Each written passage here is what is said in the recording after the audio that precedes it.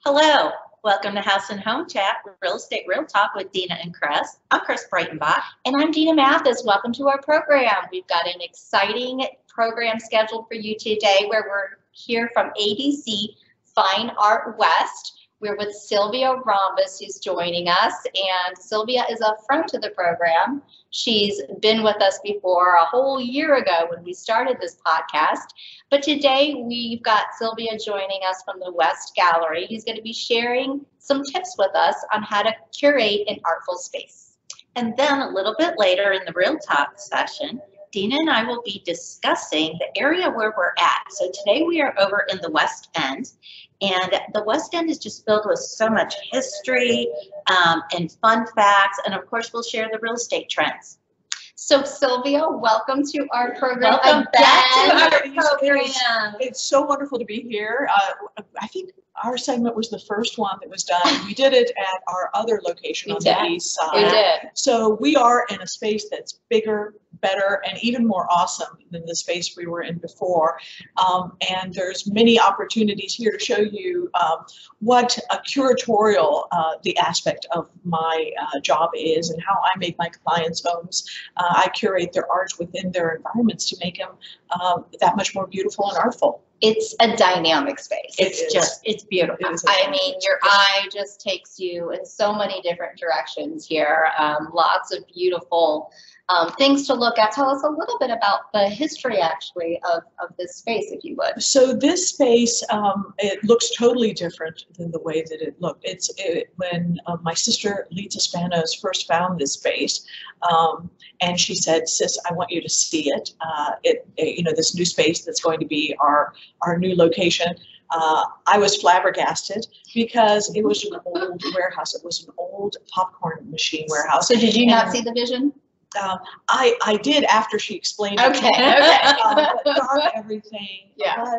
But what she saw in it was the opportunity for a grand, open, light space. Had beautiful windows, beautiful space. A simple layout that affords, from a gallery and a curatorial perspective, allows you to do so many different things to showcase our artists, because we have hundreds and hundreds of artists. So I did see the vision once I got past the 6 inches of dirt on the floor and the blacked out windows, but it's truly it's a labor of love. Lita, quite a financial endeavor to create this space, but it's all honoring our artists and their work, and we felt that they needed to have a space that we were proud of and that would showcase their art to the best light. Well, obviously we haven't seen it before, but what you've done is amazing. Yeah, we didn't get to see the before picture. Certainly does highlight the art and the artists. Yeah, it really does. So we're very glad to have you here, and it's fun to talk in a different venue. Absolutely. So yeah, we were at the east location before. We're down here in the West End today. And why don't you just tell us a little bit about what are kind of the first steps as far as creating or curating that space? So where would you start? Yeah, so because for me, my clients have been collectors for many, many years, and not just collectors of art, but collectors of things, of furniture, things that they possibly could inherit. So whenever I curate in my clients' homes, I always take a look at what they have. I get a real feel for their vibe, and and a lot of times, if they are my clients and my collectors, I kind of know what's going on. So I take all that into account, and what I do is I try to take a number of things into consideration. So it's the volume of the space. Okay. One. So that is a really important thing, because you have to play with scale in a home, right? And it's just like placing a window in a room. From an architect's perspective, you want that window to not only to bring in the light, but you also want it to balance the space in the room. So I look at that. Sometimes you need a large art piece, because you have the wall space and you have a large window next to it, and you want to kind of balance those things. Sometimes you want a rhythm, so instead of one large space, I'd like to do a series that will kind of draw the eye towards another focal point. Right. The art is a focal point, but maybe a great example of that would be in a hallway. So Okay. you don't want to put, you know, something that has a ton of detail in a hallway. You want to put something that gives you that rhythm of walking towards so something else. it's a progression. It's a progression. Yeah. And always, if I can, I always put a great piece of artwork at the end of a hallway because it's a greeter. Yeah. Yeah. It allows you to go either right or left into another space, but you don't ever want to stop at a blank wall. I love You that. want something there. So you want a beautiful light, always have a light, and then a piece of artwork there. So, you know, that's a consideration.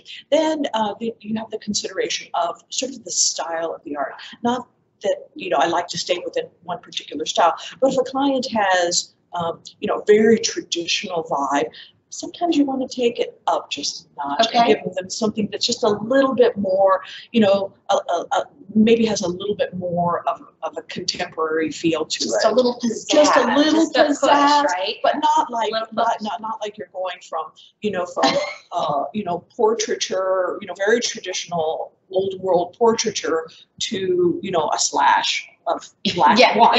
You know, you don't want to shock, Yeah, but you maybe you progress from portraiture to, you know, maybe bumping up the colors a little bit and doing some kind of maybe more contemporary still life. You know what I'm saying? So it's still an it, but it's not like the same it. You know? So you know, so that's kind of a consideration. And then the other consideration is, what does the client love at that point in time? You know, what are they? You bring them into this gallery, and there's like the world of art here. There's so many things, and by bringing people in here, you get this feeling for the vibe. They can go from place to place and say, you know, I love that and I love that. And then the last part of it is you take it into their home and you give it a try. And there's nothing like the real thing, baby. There's nothing like seeing, you know, that wonderful piece of art in your space, because the space will tell you. If you just listen to, you know, the light and the volume and the rhythm of the room and what's around it, the furnishings and all that, and then your client's personality, it'll tell you right off the bat. Well, if there's any takeaway that I get from all that, the space will tell you. The space will tell you. The space will tell you. I mean, I can tell you till the cows come home, and I pretty much know, you know, like I know you, and so I'll tell you. But really, the space talks. So one of the things that we do is we take the art out on approval, and we get a chance to see it and look with it and play with it, and, you know, move it to a couple of places here and there. But when I go to my clients' homes, I can tell you, I almost rearrange. I always rearrange something. Move the credenza to the left, move the potted plant to, you know, here and then all of a sudden you edit and you shift things a little bit, and the tiniest little movements really can create sort of a dynamic dialogue between all the things and make it all work. Make it all work. So that's the fun part of my job. I just love that. So, you know, curating, it's really unique to the space, to the client, to their furnishings, and truly to their environment. And then there's many other considerations. I mean, I could write a book on this. You know, light. And well, you should. And the direction of the light, you know, sometimes, you know, things are best viewed in morning light, you know, or the clients are there in the morning and they're not there during the afternoon, and they come back in the evening. Some things you want to enjoy during the evening, and you know, your casual that's a great place to sit. Great time of day. So will that art be beautiful during maybe not natural light, but maybe some you know, some kind of, you know, what kind of light? So it's just really important to just know your clients, and your clients to know thyself, and to be able to express how it is that they live within their spaces, and then we can come in and really make it rock from all of those perspectives, all that knowledge. That's really great advice. I love that, and you know, my mind always goes when we do our segments, and I'm just even thinking, okay, I read my newspaper on my iPad on my living room couch every day. And, you know, the light's coming in, where the morning light comes in is those front windows. That's why I love it. It's the sunniest part of my home in the morning. And so my art is different there than it is, Dena, you've been there later in the day and it's dark. Right. And you have to be there at the right time of day. Just different times of day. So I want to leave you with something funny. So I always like to put great art in bathrooms. So no matter something to think about when you're on the now hear me out. So, you know, as a young family, you know, when you have young kids and all that, the bathroom is really the only place between the shower you have some reprieve, you know. Sometimes. So people are like, Sylvia, are you sure you want to put that fabulous piece in the bathroom? Like, yes, I'm sure. Because here I know 100% you're in a contained environment. It's not really big. It's in a great spot. It has great light because it's in a bathroom. And you have, at least I know, a few minutes where you can actually enjoy it all to yourself.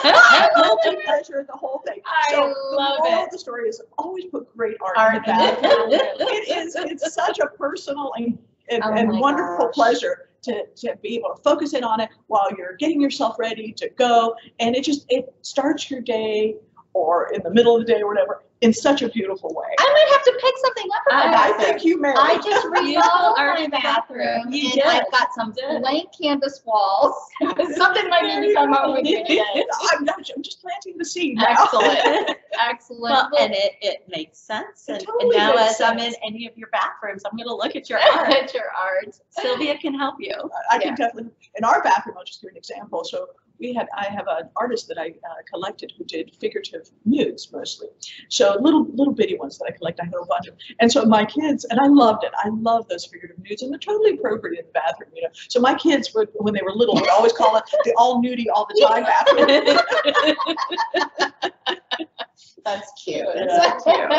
Is there anything else that we should know about the gallery or what you do here? Any final thoughts you'd like to share with our listeners? So I invite everyone to kind of come in to see not only our gallery, but to see other artful spaces, because the more you see, the more you know, and the more that you can appreciate. A lot of people sometimes have this fear of spaces because we have this idea of like museums and they're places of like, you know, higher learning. This is not about that at all. This is a space about personal and artful, you know, growth. And when you see things, you can say, you know, if everybody liked the same thing, we'd be pulling one thing out of the drawer. Yeah. Okay? So we have thousands of pieces because everybody likes something different. And in our space, that's okay and that's good. And that's why we offer you so many different things where you, through your own likes, can edit through them for yourself, but to see an actual manifestation of the it, and to realize that every piece of art is something totally unique, and it's the only one. That, you know, even if the artist will try to do the same thing over again, it will never be the same thing. And they very rarely do. They always move. You know, a collection, as you see behind us, we have a collection of an artist that does three-dimensional dress sculptures out of found objects. And even though he's using sometimes even the same, you know, like say bottle caps as an example back there, they're done in a different way. So each one looks totally different, you know. But two are never the same. Yeah. Never two are the same. Yeah. So I think, you know, to give yourselves the opportunity to experience a lot of variety and to kind of begin to hone in on what you love. And it's okay to love what you love. Mm-hmm. You know, we love what we put in here, so we pre-curate it for you. Yes. And so then, you know, it's the best that we can bring in, and so we offer it to you to make edits out of. And some you will really love, some will not be your vibe, and it's all okay. So there you have it, everybody. It'll all be okay, right? It's all good. So can somebody just show up at the door? Yes, Come through? so somebody can just show up at the door. We're open 9 to 5, Monday through Friday. Right. And I do a lot of appointments. Okay. So certainly if you need a weekend appointment or you need to come in here and take a look, or you're working on a project that you just want to have the opportunity to just kind of go through and, you know, take your time and, you know, maybe bring a designer with you, bring your spouse with you, bring a friend with you, bring friends, lots of friends. And it is a party vibe in here too. It is a party vibe. And we bring them in. We have lots of people that we bring in. We have you know, beautiful art openings, and sometimes, you know, targeted for a specific artist where we show depth and breadth, and sometimes it's just a tremendous variety where we can have 300-400 pieces in here that are all by a different artist. So there's that kind of variety that is available. But just come on in. You know, we've been doing this for a long time. We embrace questions, and you know, we also, you know, we'll try to find if there. by the slim chance that you can't find what you like here, we'll find it for you. Yeah, you know? yeah, I believe that. So thank you for joining us today. It's a lot of great information. Our small business shout out goes to ADC Fine Art West today, because we are now in the West End. So come visit this glorious 13,000 square foot gallery and buy some art. Buy some art. Buy some art. It's a good day for it. Well, thank you. All right. Bye-bye. Sylvia, thank you again for joining us today. Remember, viewers, if you are staying or going, having a well-designed space is going to bring you joy to live in your home or help sell your home if you are planning to move in the future. So come on down to this 13,000 square foot gallery and peruse the gallery for just the right piece of art or to create an artful space within your home. Yeah, there's some beautiful things here, so come on down. But switching gears to Real Talk, Chris, we're focusing on this historic area of Cincinnati referred to as the West End. And tell us a little bit about the geography. So what's this area encompass? You know, and we know that Dena and I love exploring the different areas of our city. And I know I've been to the West End, I guess, several times and never thought about it. It really is always in that OTR area. And it literally is across the street from OTR. So it really starts up at that Western Hills Viaduct.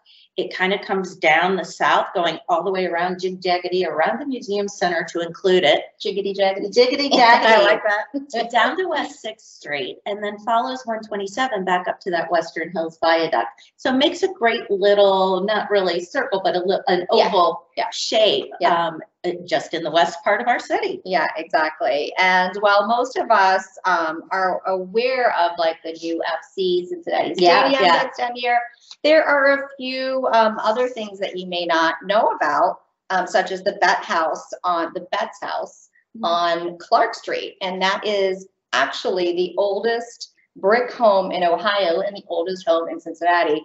And it was built in 1804. Wow. So yeah, pretty cool. And it's actually a museum now, so people can tour it and go through it and see all kinds of tours and exhibits there. You know, another noteworthy find is another museum here, and that is the Cincinnati Fire Museum.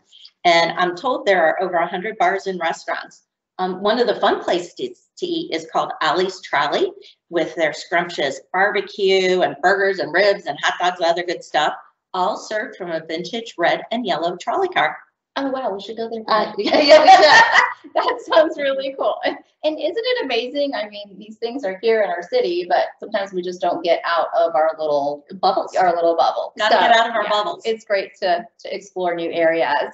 But it wouldn't be Real Estate Real Talk if we didn't touch on the housing market here in this area.